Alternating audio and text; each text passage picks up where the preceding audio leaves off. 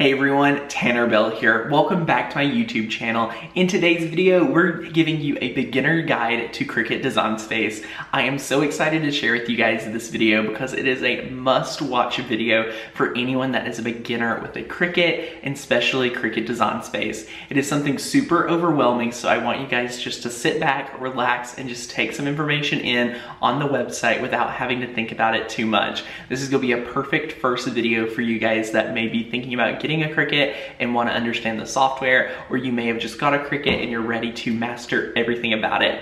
But I do want to take a second to say, if you are new to a Cricut, if you have a Cricut Maker, or you are just needing to understand Design Space better, we have a special offer for you guys in the links below. We have an e-course with 30 videos teaching you exactly how to use your Cricut and Design Space. It is a perfect course that people are able to really pick what they are needing and watch those in particular videos. It's something that is all outlined there together, and we give it to you all in one bundle right after you purchase. You get instant access, and I'm super excited to share with you this introduction. So if you have any questions, leave them down below. If you're new here, give the video a thumbs up, subscribe for more videos, and we cannot wait to see what you make with your Cricut. So let's get started.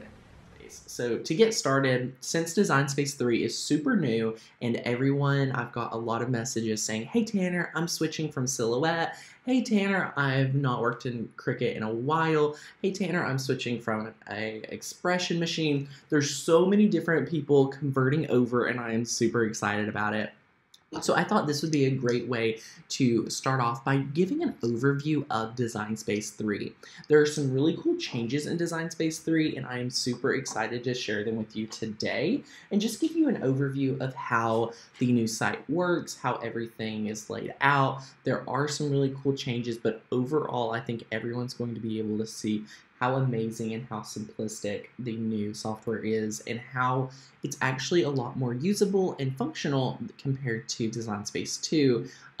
For example, when you go to design.cricut.com, this is what we're looking at right now.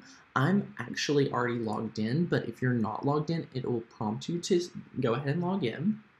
And this is an account that I'm using just for our awesome e-course, so there's not many projects in here, but now you're able to visualize your projects, where before you only could see the names and different things like that, so you couldn't actually see what is this project actually. So I love that they showcase that firsthand. And then as you scroll, you can see featured projects, you can see Cricut Maker sewing projects, who are super excited for all of the simplicity patterns. I know I am. Featured artist, what's new in Cricut Access, take a sip with some different types of projects, summer loving, fun with vinyl. These actually change out, but this is an amazing hub for anything. If you're super excited to get crafting with your Cricut and are looking for some inspiration, I highly recommend you popping in here. As you can see, you're able to click on any of these projects, and they're all Make It Now projects. So you're able to see the inspiration of this project. You're able to read everything you need to do with this. So it gives you a description, it gives you materials you're going to need that are Cricut related, and everything else. So for example, you would need a modern wood chair, you would need transfer tape. It tells you how to prepare for your project, how to cut it, and then assemble it. So it shares with you what type of images and fonts are used in the project. If you need to purchase any, if you're in Access, you do get this project. So you can go ahead and click Make It if you don't want to change anything. So if you click Make It, it's going to go ahead and set everything up. Go ahead and take you to the map portion. So everything's already laid out. It's going to show the 4 mats that you're going to want to prepare and the colors if you're creating the actual Make It Now project. But you may be saying, Tanner, I love this pattern, I want to use this, but I want to use it in a totally different way. I just want the design. That's when you're able to click Customize, and all of the project is going to pop up into Design Space. So this is what you're familiar working with. We can take these and move it around. If we only want this design, we're able to take this and delete all of the other ones, really easily. And then you can work in just this design, and oh my gosh, could you guys imagine reading this? Oh, this would be like a day project for me. But anyway, so we're going to X out of that. We're just going to replace, So we're just going to go back to the home page. So as you can see here, it's super simple. Tons of inspiration, and if you all remember on YouTube Live, we made these awesome coasters. So anyway, let's go on over and click Canvas. So this is Design Space. It still has our projects loaded in there. It's really nice if you're going around the website and forget to save a project. All you want to do is click Save or Save As. Obviously, this is a public project, so something that Cricut has provided us. I don't really need to save it, so we're just going to press New. And this is going to give us a new canvas where we're able to design and create different things. So let's jump into it, and as you can see, Design Space 3 from this standpoint is really simplistic, and I love it because it's a lot more usable. So starting over on the left-hand sidebar, you have this where you're able to, set up your new machine, print and then cut calibration, like all of those important things. But you also have the new button. So every time you press new, a new canvas will appear. Projects is almost like the home page where you're able to see all kinds of different Make It Now projects and different things from their partners like Simplicity. What I love is that you're able to come over here and look via categories. So if you want to see what projects are free for Cricut Maker users, if you've been able to link your Cricut Maker, these are your free projects. I love that. If you have the Air 2, you're able to click here and see what those projects are. Super awesome, and you're able to go through and just look at Cricut Access. So if you just got Cricut Access or you had it and you want to see what type of special projects you're able to create right out of the gates, that's awesome for you. Maybe you just got an Easy Press and you're really excited for iron-on. This section right here is perfect for you. Oh my gosh, guys, look at this project. Let's just take a moment because I love this little trigger tree. I think that'd be awesome. Anyway, we could spend a whole day just browsing through, giving some commentary on different types of projects. But what I love about this is that, yes, we're in iron-on, but let's say we want to do something for birthday. Let's see if they have any iron-on that is birthday related. And they do. They're able to see that there's a birthday girl shirt and a happy birthday sign that you're able to create really easily, which I am really impressed with. So that's sort of how you're going to be able to search through all of the Cricut catalogs of projects if you're used to using cartridges or you're used to just only having to rely on your own designs. Now you're able to use all of these if you're part of Cricut Access, and there's a lot of free ones too, so be on the lookout for what projects are free and different things like that. So as we continue on down, now you're able to see more images from Cricut, and if you notice, these images are more standalone images. These are not, actual complete projects. These are more things that you could use on a card or a scrapbook page, or you could use this for vinyl decals, all kinds of things like that. So super easy and super simple. What I love is that, Cricut Access has a ton of images. So, like for example, if you wanted to go ahead and cut out this pilgrim hat, all you do is click on it and insert image. And if you know that you want to cut this out, this is how easy Cricut's made it for you. So you say you want to cut it out with a width of 4.0 and then press enter. It's going to scale the other side because we have it locked right here. You can unlock this and you're going to be able to move it the height and the width however you want. I recommend leaving this locked just so you don't mess up the dimensions of any of your projects. In some cases, you will want to be able to unlock that. So when you press the unlock button, you notice that right here turns green. And when you have it locked, it's going to be blue and just look like you can move it up and down, and it scales to size for you, which I absolutely love. So now you're thinking, okay, Tanner, I want to be able to cut this out, but I don't know what to do. Do I have to ungroup these? Like, how does that work? No. So with these images, if you are happy with everything how it is, you pick the size you want, and then you're able to just go up here and click Make It, and it's going to sort all of your different mats right here for you. So it shares with you exactly what you need to do. You're going to need 5 different colors of mats with the different cardstock on here, and it's going to cut this out for you, and you're able to build your pilgrim hat really simply.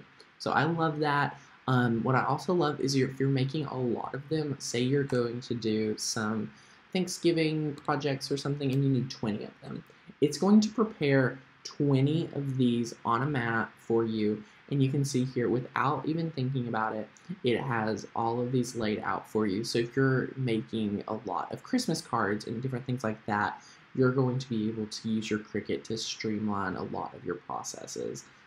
So I really like that for all of the productivity levels and everything like that, how Cricut's made it. We don't even have to worry about it. So we're just going to delete that by selecting it and pressing delete. Super easy, right?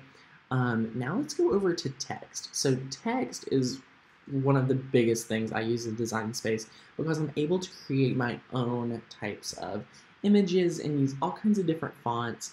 And let's just do, let's do Happy Halloween. So I'm going to do Happy Halloween in all caps. A lot of the times when I'm doing different types of projects, I always do capital letters, just because I really love the look of capital letters, and it kind of makes me feel like I'm just sort of screaming at them in a very happy way. So anyway, now you're looking at fonts. So what we're going to do, if you don't want to use this boring basic font, which who would, right? You click on it, and I'm just going to select all by pressing Command A, and that's going to select all of the images, and we're going to go up to fonts, and that was Cricut Sans. And you can scroll through, and this is under the category all. So just like in our projects and images, we can search through fonts as well. You can search through just your system fonts, the fonts that are on your computer, or you can look through just the Cricut fonts. So as you can see here, there's quite a bit of different fonts, and I love them. So let's look through all, and let's see, we can search through here. Let's try to find some type of font that would be really great for Halloween or something like that. I don't really know how many there are on here that are more spooky, but you can sort of find one that you like. So right here, I think we'll just use this one right here. So it's a pretty simplistic Happy Halloween font, and you're able to scale this up and down and sort of decide how you want it.